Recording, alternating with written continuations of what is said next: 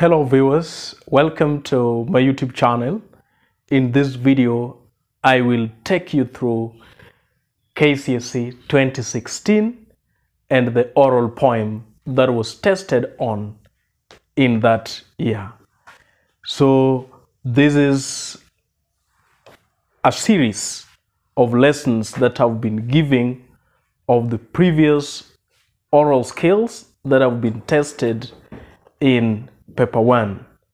The last two videos I did a revision of Kcse 2017 oral song as well as 2019 oral song.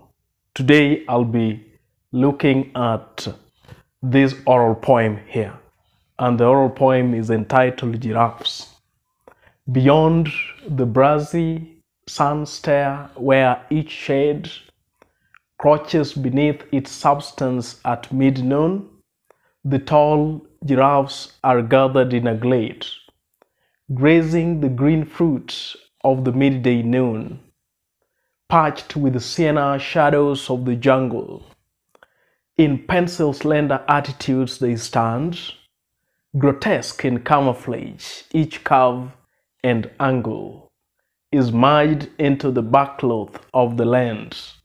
These circus creatures of a poet's dreaming, whose destiny on silent strings is spun, are patterned in designs of nature's scheming to move through dappled hoods and dun. Strange genesis in which the substance seeming, the shadow is the street of the sun. So the poem is by Phoebe Hesketh, and that was the poem which was there in the Kenya Certificate of Secondary Education, the year 2016. So questions, the first question, the candidate is expected to describe the rhyme scheme of the poem and explain its function. So in describing the rhyme scheme of a poem, what a candidate needs to know or to take into consideration is the end words in each and every line.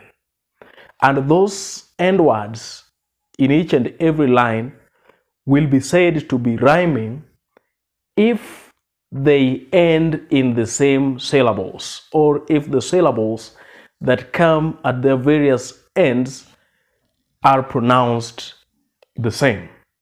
So the first end word, we have shade. And as a matter of course, when describing the rhyme scheme, then we assign given letters to the various end words. And we begin from the first alphabetical letter, that is letter A. So there we have the word shade. So we will assign, as a matter of course, letter A.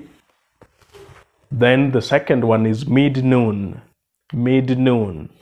So the final syllables is not the same as shade, and for that matter we will move to the next letter, and that is letter B. Then the third line, the end word is glade. The first one was shade. Shade and glade end in the same syllable, so it will also have letter A. Then moon rhymes with mid-noon, moon and noon, so that is also letter B. Then the fifth line, the end word is jungle. We will assign C. Stand, we will assign D. Angle rhymes with jungle, C. Land and stand, we assign letter D. Dreaming, E. Span, F. Scheming with dreaming, so we assign letter E. Done and span, letter F.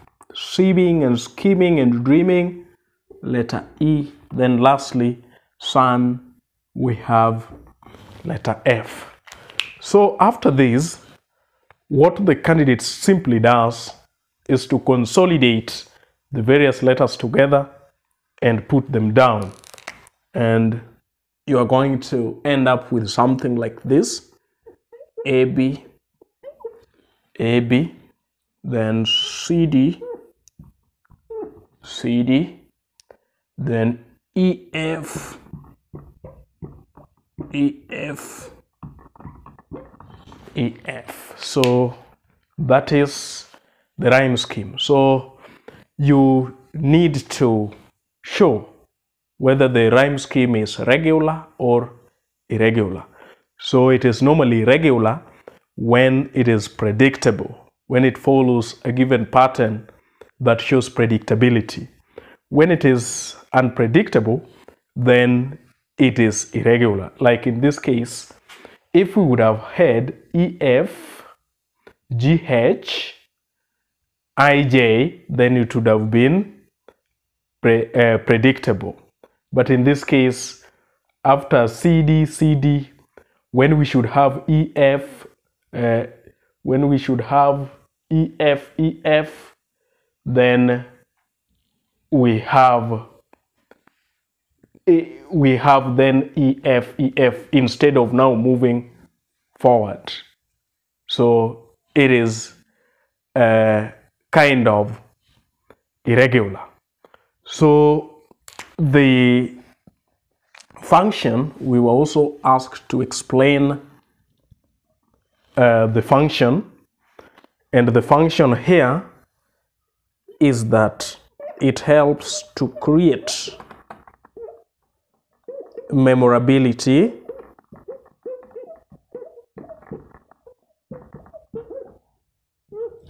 it also creates rhythm,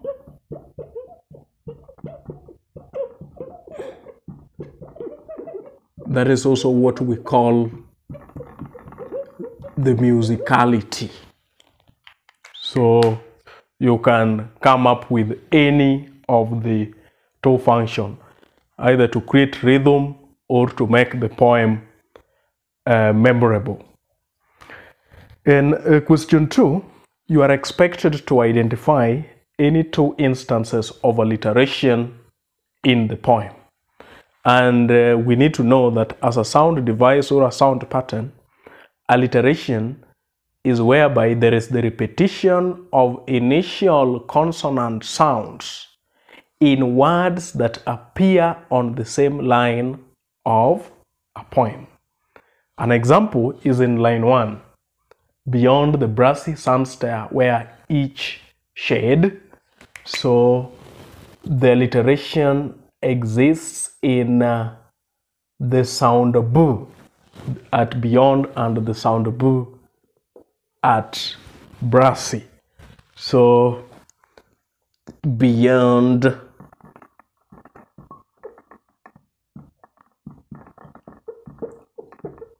the brassy, so you can underline the letters that stand for the sounds, the initial consonant sounds that are repeated. Again, if we move to line 3, in the words gathered and glade, so there is also the repetition of initial consonant sounds g in both cases. So gathered, glade.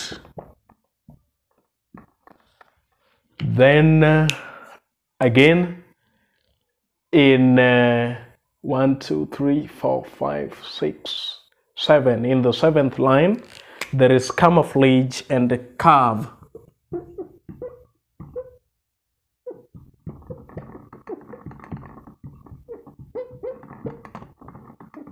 So there is the sound k in camouflage and sound k in carve. Again, remember that we are looking at the sounds, not the letters.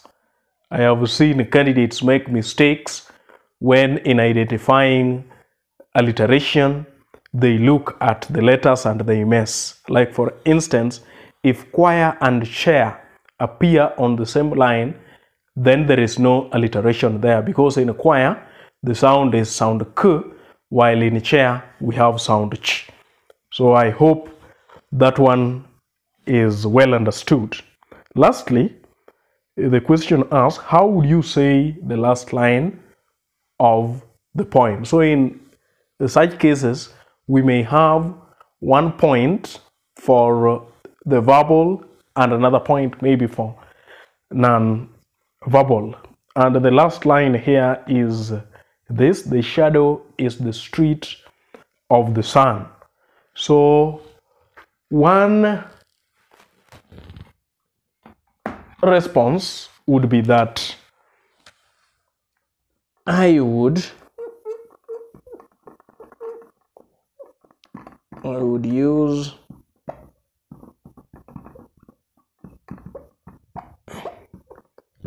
a falling intonation to show finality. So I would use a falling intonation to show that the poem has ended. Again, I would stress the words shadow, street, sun, and these three words would be stressed to show the incredible and admirable way in which the giraffes move across the dappled woods and done. So that is a revision for you for the Kcse 2016 under oral skills and specific to oral poem. In 2018 and 2021 again, the same oral poem was tested on. So when you watch out for my next videos, I will be handling the oral poem that was tested on in 2018 as well as 2021, because in 2020 there was a riddle that was tested on this part. If you like what we do here and you are new, you can kindly hit onto the subscribe button and turn on the notification bell so that anytime I produce a video like this, YouTube will automatically notify you. Thank you. Until next time.